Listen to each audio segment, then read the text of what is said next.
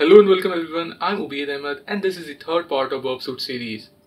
Till now we have seen how to set up Burp Suite, how to intercept requests and how to modify them. In this video I will tell you how to test an application for vulnerabilities by intercepting the response from application server. If you have already subscribed to my channel, then a big thank you to you because each and every subscriber motivates me to work hard and bring out more videos. If you are new to my channel, then please subscribe to it and join the league of my motivators. Enough of the talking now, let's get started.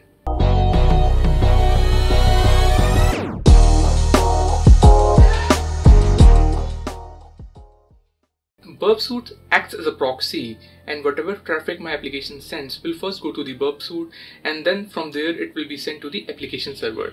At the application server, the request will be processed, the processing will take place, and once the processing is done, the application server will send back the response, and this response will first reach my Burp Suite and then it will be sent to the front end of the application. It is due to this behavior that I am able to intercept the request, modify it and send it to the application server, and also able to intercept the response sent by the application and modify it. Developers sometimes commit the mistake of getting more than the needed information from the application server. Then they filter it out and display the relevant information on the UI. They have an assumption, since the normal user won't have access to the response of an application, they will just see what's there displayed on the UI. They are correct. In most of the cases this is true. However, this mistake can be a goldmine for penetration testers, hackers and bug bounty hunters.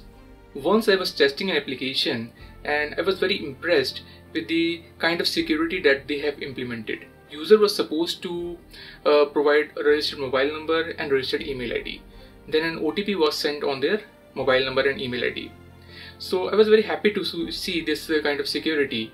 But when I actually checked the response of send OTP request, then I was shocked to see that the developers were actually displaying the OTP in the response.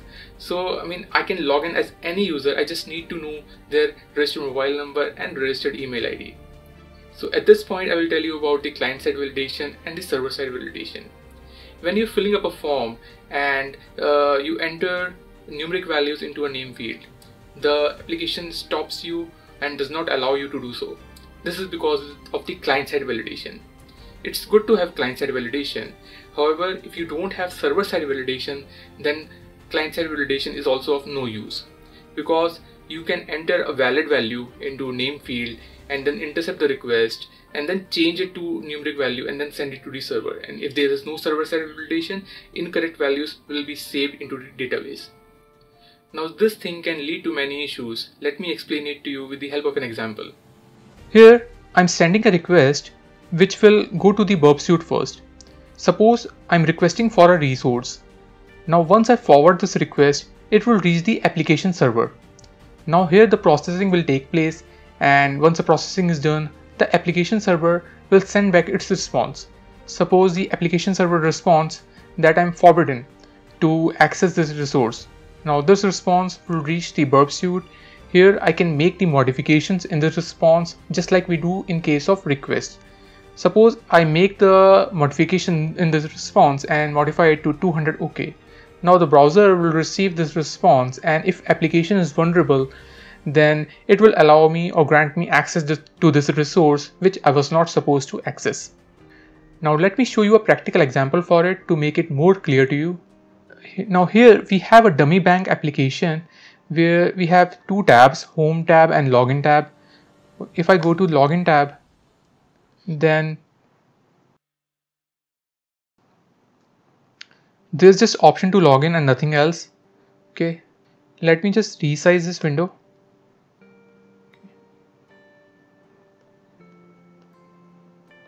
And also open my Burp Suite side by side.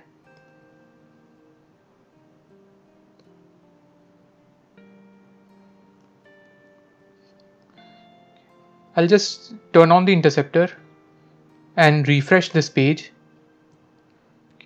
Okay, here's the request which was intercepted.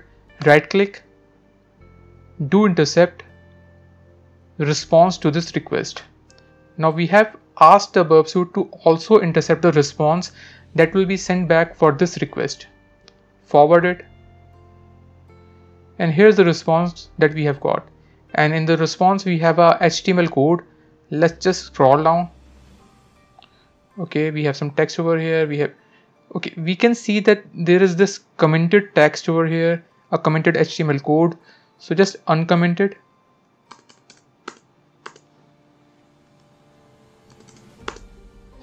Let's just forward it.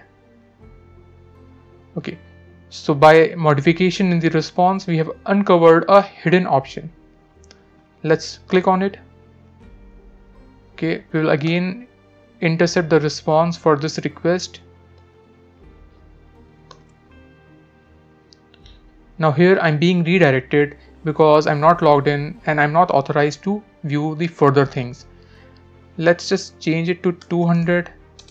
Okay, and here we can see that we have a HTML code over here. Just forward it. Okay, so we have got some buttons over here, and since we have got a logout button over here, this means we have logged into the application and a session is being created. Let's just intercept the response for this request as well.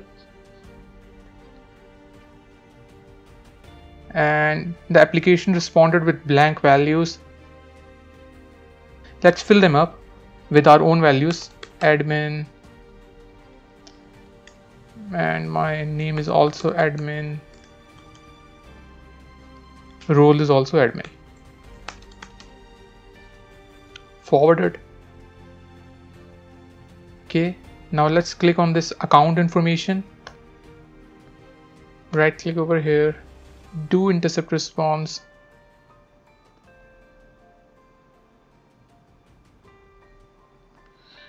Okay, it seems we have got some meaningful information. Let's quickly forward it. And here we have got the username and we have also got the password. Let's just copy this password. Okay, I'll just turn off the interceptor, maximize it, and log out. Login,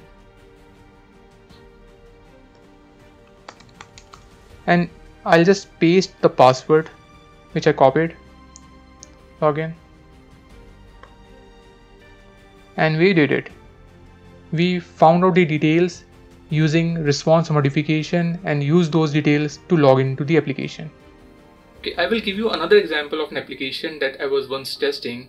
You were supposed to provide your username in order to log in, and then an OTP was sent on the associated mobile number. So this mobile number was displayed in the response. Now this was the case of sensitive information disclosure because you were disclosing or leaking out the sensitive information about the user. But that's not all. If I change the mobile number to some other mobile number, then that OTP was sent on the change mobile number. So like it was very good, because I can enter any username and then provide my mobile number. I'll get their OTP and I will be able to log in to their account. Till now we knew that it's possible to intercept the request and modify it to find out vulnerabilities. But now after this video, we also know that it's possible to intercept the response from an application server and modify it to find out the vulnerabilities present in an application. I would recommend you to try these things on DVWA or any other application that you are authorized to test. Please don't use this information for hacking or any illegal activity. I strongly condemn it. In case of any questions or doubt, you can always contact me on Instagram or Facebook. The details are in the description, and you can always comment on this video, like this video, share this video, and subscribe to my channel. I will be back with another video. Till then, goodbye.